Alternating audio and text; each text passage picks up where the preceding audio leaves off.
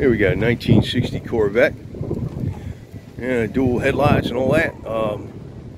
This is the last year, like 61 and 62, that came out with the different rear end on this. I'll show you what I mean. It should have probably a 283 or something, I believe. So, as it says, yeah, it should be 283, 2.4 barrels. That's going to be probably around at least 1 horsepower per cubic inch, probably 283 horsepower or something like that. It's got the original, huh? 270. Okay, good to go. 270. 270 horse. It's kind of guessing. 2.4 barrels. You get a lot out of those 283s. You rev them up, you realize your horsepower. Again, you got your tachometer out there in the middle, right under the right by the steering wheel, and you got your mirror mounted right up there on the dash. And again, you got your trunk here.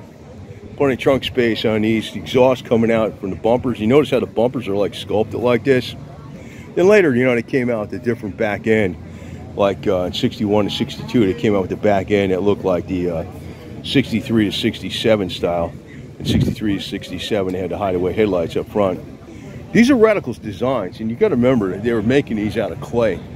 There was no, you know, there was like big draftsman engineer drawing them out on big piece of paper on drafting boards and stuff, and they were making them out of clay. No CAD/CAM computers or anything like that. And you know, they're coming out with all these radical designs, like changing not just the body styles and the interior styles, and offering all different kinds of colors and chrome trim. Like, what kind of cars today have all this chrome trim with two-tone and stuff and everything? And look at all the detail on the inside here. And today they would just make a straight piece of plastic going across. Here you got the grab handle, you know, like a storage compartment right under the grab handle. Corvette right across there, the red, white, and blue. You can see the red on the top and the blue and silver, like a red, white, and blue. You know, the pods in by the instrument panel.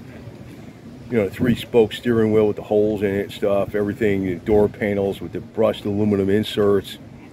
You know, it's like they couldn't. They try to make this car today with these lazy. Because you know what they got today? They got a bunch of corporate yo-yos making big bucks on the top, and they always had this problem before, but it's gotten more acutely worse. So you know, if they actually gave the workers the money and the people that were designing the car the money, we'd be having stuff like this even exponentially better. But so, you know, the classic time is a time when it was more, you know, in tune with what the people wanted versus an appliance. Today a car is like an appliance.